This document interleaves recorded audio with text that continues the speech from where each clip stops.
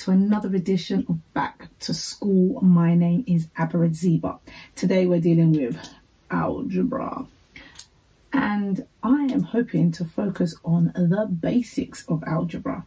So what do the letters mean? Why do we use such an ancient language today in the 21st century? And how can you simply understand the concepts of unknowns? So let's get started.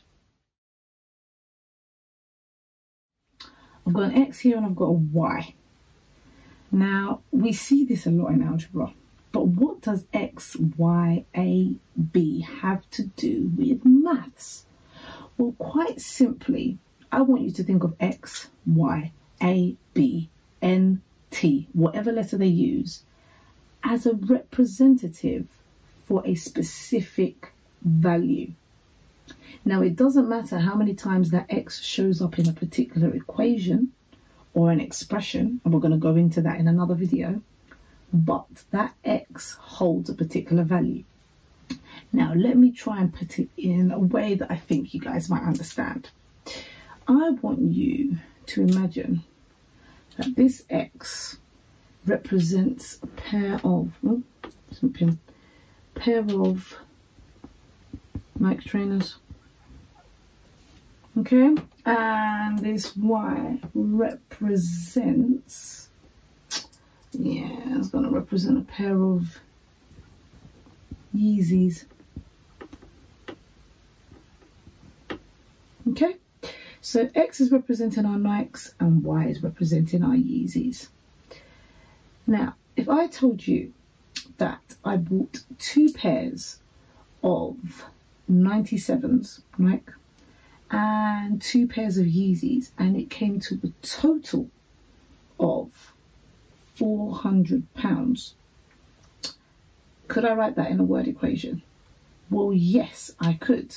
Basically, what I've said is 2 times by X and two pairs of Yeezys, 2 times by Y is equal to 400. Okay, cool. So we've got a multiplication in there, we've got X's in there, and we've got numbers. But we understand this concept of 2 pairs of Nikes, 2 pairs of Yeezys, giving us a total of £400. So let's use another colour now to make this look like an actual equation. So instead of multiplying this, in algebra we simply write these next to each other. So 2x, when you multiply by a number, it becomes 2 times by the value. And we're going to do the same thing over here. So I'm going to get 2y. And what does that equal? 400. So 2x plus 2y is equal to 400. Let's go back to our example. If the 97s were each £85, so I'm now telling you that X is equal to 85, I should be able to work out the cost of the Yeezys. Now, I want you to pause the video and see if you can work out the cost of these Yeezys.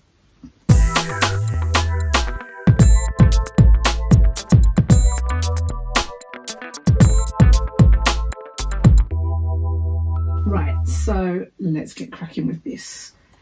If I did 2 times by 85, I'm going to put that into brackets.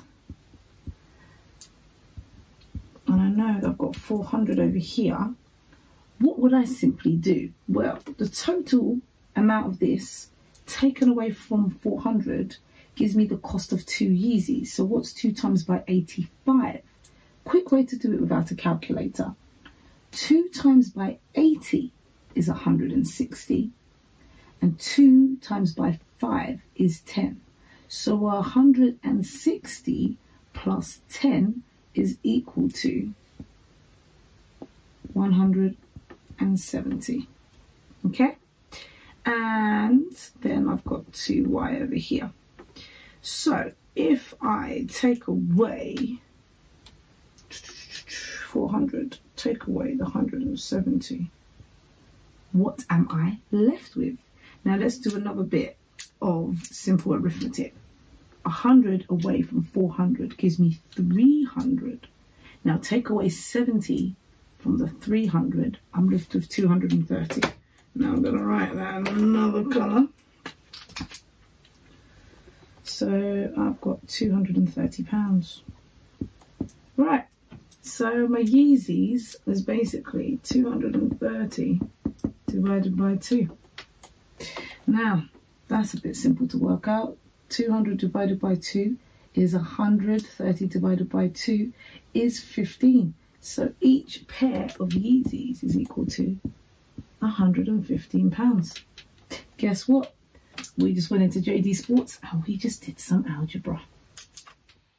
Make sure you check out part 2 where we delve into how to group like terms.